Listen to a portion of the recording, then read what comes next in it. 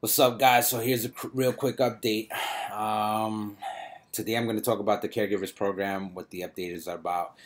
Uh, so I've ended up going through the general inspector investigation. I did get investigated in regards to the Caregivers program.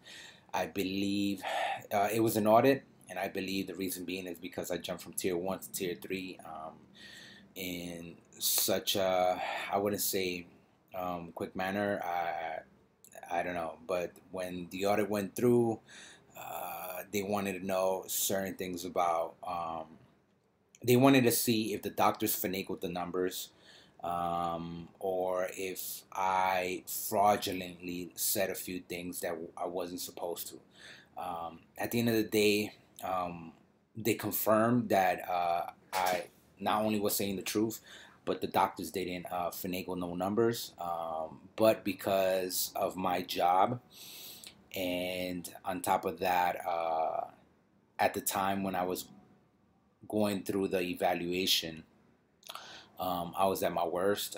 The way they figured it is I should be better. And on top of that, because however long I've been on the program, that I've been rehabbed according to them. So I no longer should be on the program. So I haven't gotten the official termination letter, but I should be expecting it soon. Now, what led to this? Like I stated before, I believe it was because I jumped so quickly from tier 1 to tier 3 at my previous and jumping back on board. They wanted to see, what was going on.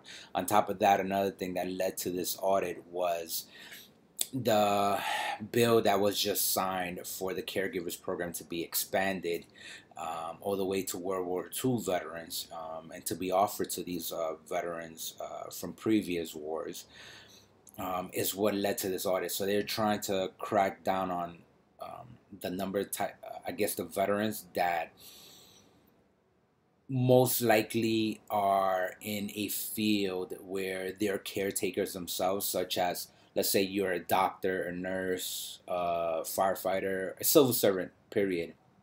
So whether you're a firefighter or a cop, if you are in those fields working, then you obviously don't need a caregiver.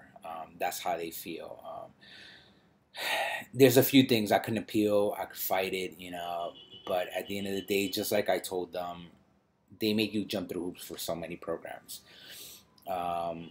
Just getting into the program just to prove what I've been going through, and just to show you guys how to get into the program is what I mainly was concerned about. So the system that I put out does work. They might restructure a few things, but the ADLs will remain the same. They just might be a little more meticulous about what in regards you say to certain things to qualify for those ADL numbers. So, stay tuned. I will be, sorry, I'm at work, but I will be trying to find out what this new ADL is. It just won't be on my priority list since I'm not on the program anymore, but I will look into it more. Again, they're going to restructure this program. The ADLs will remain the same. If you are a caretaker of some sort, such as medical or civil servant, you might not get on the program, and it all depends on your disabilities. You might technically qualify, but because of your job, you might not get on the program. So don't be discouraged. For those of you that are working, you can work and be on the program. Just that the jobs that are not going to get you on the program are the ones that I had just mentioned. So continue on with the process that I has previously stated to you guys, and hopefully it'll be able to help you out. My apologies for being away for quite a while. There are going to be a few topics. I did make a few videos, so I have to edit them, and I will be posting them, such as becoming civil servants. There's another one on getting to 100 and becoming permanent in total. without being individual employability. There are a few things in regards to that I'm still supposed to do, but I haven't been able to do. Not due to procrastination. I felt like it was procrastination, but I have a lot on my plate right now. So be patient. Stay tuned to what's coming up. And there's a few things guys that I have mentioned in the comments that I will be getting back to you guys. All right. But take care and do me a favor. Follow the channel. Spread it to the rest of the veterans and that we know.